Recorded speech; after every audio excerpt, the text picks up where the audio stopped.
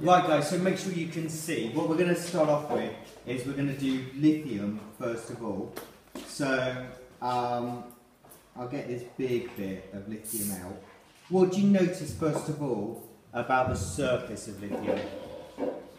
Does it look, it's quite dull and black, isn't it? Is that lithium oxide? It is indeed, yeah. It's because lithium's react with air. So what I'm going to do is I'm going to just cut a small bit off, if I can. It's quite a big bit. And what do you notice about it now, where I've just cut a little bit? Really shiny. Can I see it? Yeah. Oh yeah, you can, I guess so. Okay. Oh, and he's gone over there. Right, so what I'll do is he's gone over there. That's not the biggest bit in the world, so perhaps we try and get a... Just put that one in. Yeah, why don't you Just put the big bit in. Although I can cut it, it's not the easiest, but I can get a knife through it. So again, hopefully you can see where I cut it, it is actually quite shiny and stuff like that.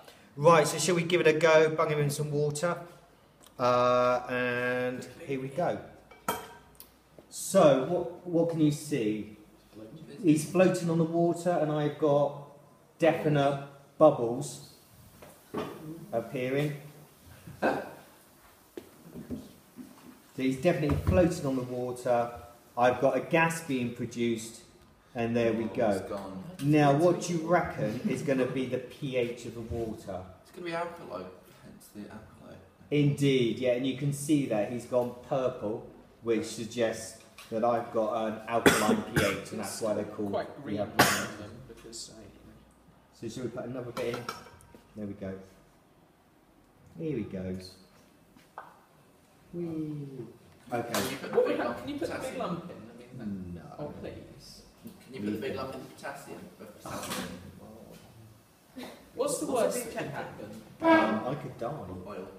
Well, if you just like plop it in from this side, And then right. yeah.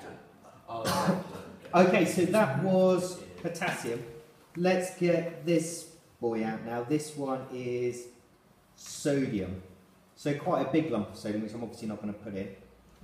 So again, a little bit of a dull surface. I'm going to try and cut that. That came off quite nicely, so it was much softer to cut. And again, hopefully you can see he's nice and shiny where I cut him. Quite dull. That's probably a bit big to bang in. That's not. Okay. Let's hope for the best. Okay. So what do you notice? He's gone into a little ball. Yeah, he's melted. He's whizzing around. So he's melted. He's whizzing around the whole side of the book. Just be careful he doesn't spit at you. There he goes. He's leaving a little trail behind him, like so. Whee, all the way down. The gas doesn't set alight, but he's got hot enough to melt. Low melting points. Yeah, low melting points. Yeah. So how hot is that? Because does he? I mean, it's probably how hot has he got? Yeah. He's probably got to about 60 degrees or so to get to that. It's quite an exothermic reaction. Oh, wow. There he goes, smaller and smaller, and he will disappear in a minute. Whee! Gone. Okay, good. So that was sodium done. And now, oh no, that's lithium. Shall we do potassium? Is this the one that burns purple? This is the one that hopefully we will see a lilac flame, which is from the potassium. Potassium compounds burn with a lilac flame. That is a big lump. So again, I'm going to cut this potassium. You can see how he's quite tarnished. Again, that's all potassium oxide. So let's see what happens when I cut the potassium up. Really easy to cut. Really is like butter. Oh, we haven't don't cut it in half again. There we go. So again,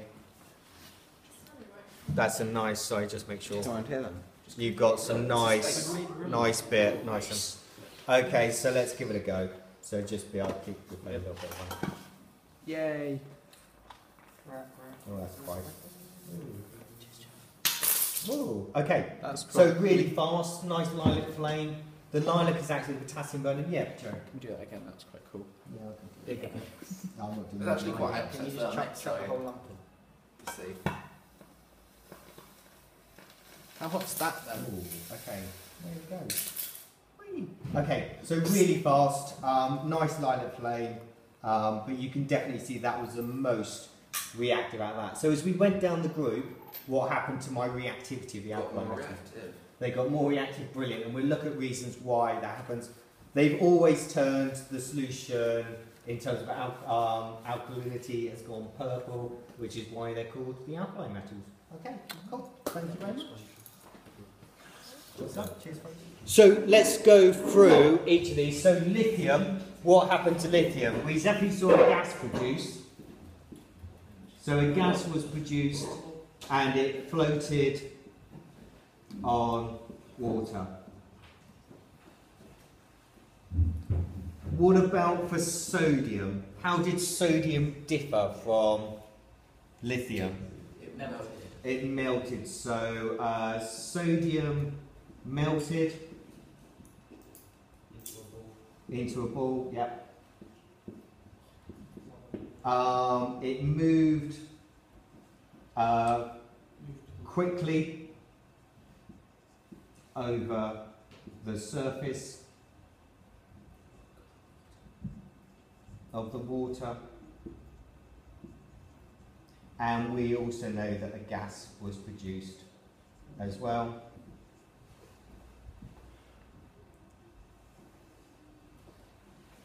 And then the final one was potassium.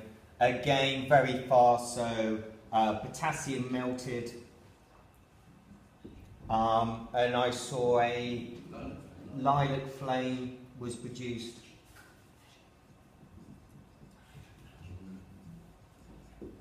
A gas was produced.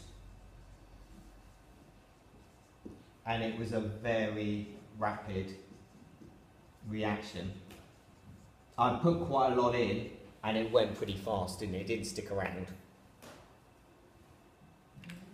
And for all of them, they all floated on the water. So they all floated on the water. So for this one, melt into ball, move quickly over surface, so that potassium melted, very rapid reaction, and again floated on water. Which shows that they are less dense than the water each time. So as we go down the group, reactivity increased. The gas that produced was always hydrogen. We'll come and look at that in the equation. And they always produced in terms of the water was always pH around about 14 or so. So pH of resulting solution